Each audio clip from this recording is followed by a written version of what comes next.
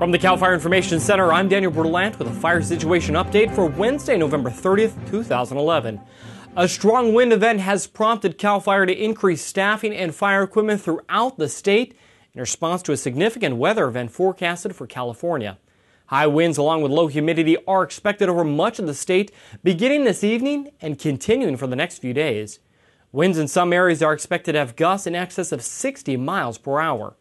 Now, this weather event will significantly increase the wildfire threat in wind-prone areas, including the Sierras, the East Bay Hills, the Central Coast, and throughout Southern California.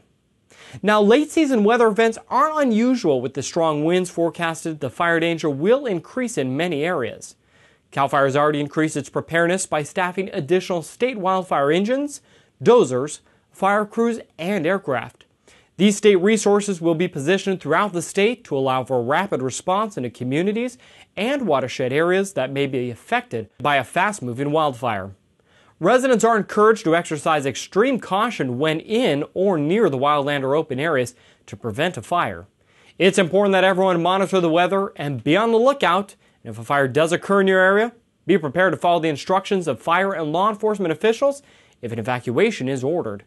Now, winds of this velocity can cause conditions to change rapidly. The public is encouraged to review the Ready, Set, Go program at our website, readyforwildfire.org. That's the latest on the fire and weather situation in California. I'm Daniel Berlant. Have a fire-safe week.